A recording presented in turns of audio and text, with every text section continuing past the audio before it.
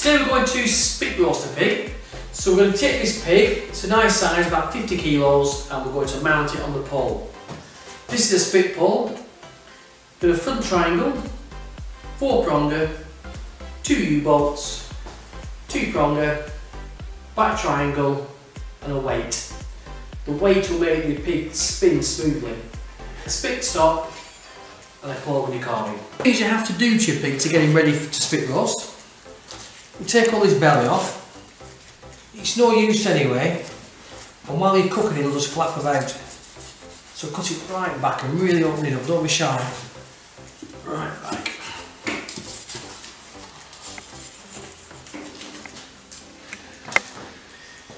Cut his back legs, cut a nice piece out. Just want that leg to stick right through the triangle. So again, don't be shy, cut plenty off.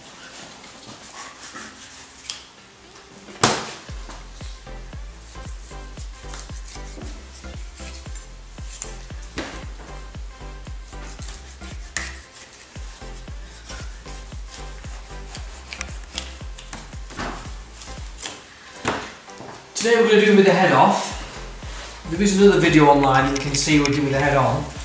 Today we're going to take the head off. Just go all around the head.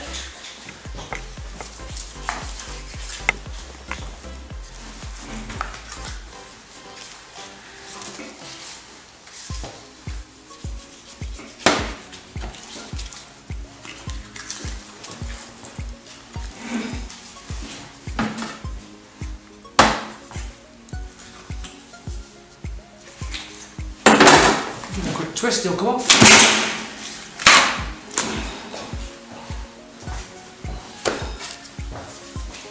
And sear on the front legs. Cut a nice big piece out so we'll go right through the triangle.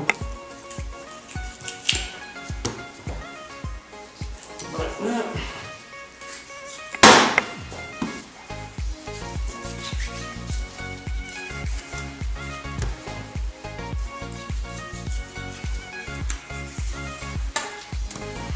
And that's him ready to go. Just taking all the belly out. Big pieces off his back legs so that'll go for the triangle. Head off. Big pieces through his front legs. Cool. Next thing we do, we take our U-bolt. We push it through the pig. We push it in just behind the kidneys. Push it through. Take the second U-bolt. Just on the V of the ribs. And you push it through there. Push it through, just nick the skin with a knife. Just push through. So there we go.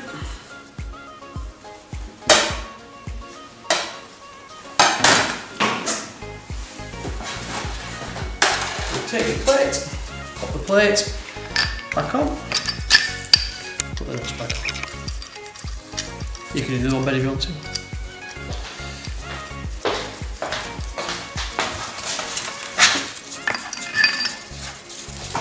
At this point we don't do them too tight, just sort of finger tight. Tighten them properly afterwards.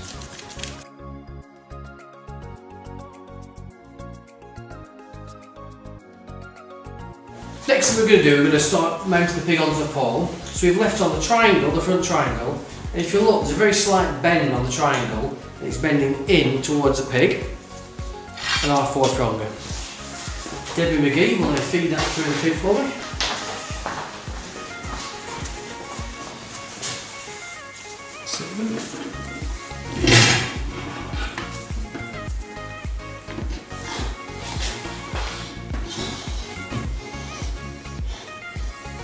You get it so he's roughly in the right place, and then we'll tighten up one of the bolts just so it'll stay roughly where we want him while we do the rest of it. So we'll just tighten up one of these bolts just to stop the pole moving around while we do everything else. Now take your weight, or how many have you got one? I'm going to send the 4-pronger into the pig. What we want to avoid is the shoulder blades. So by holding that like that, we're back in.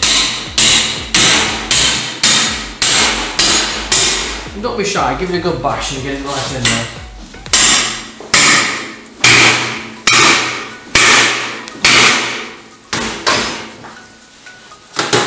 Let's give it a quick tweak up.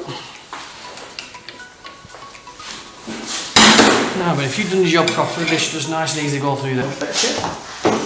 Through there. So, let's give it a quick tap again. You can see there by cutting off that flesh, you get your legs really into that triangle, which means they won't come out.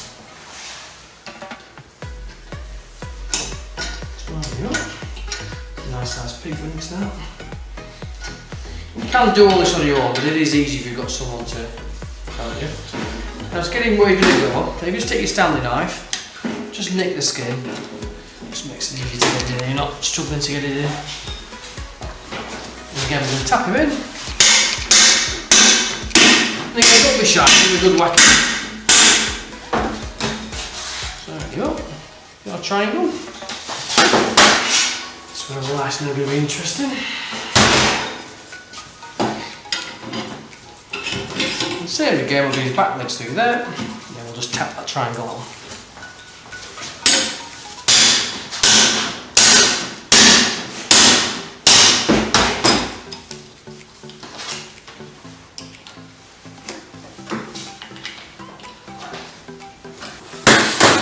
Put our weight on, and the weight hangs down to counterbalance the weight of the pig. Tighten him up. The nice bit stop.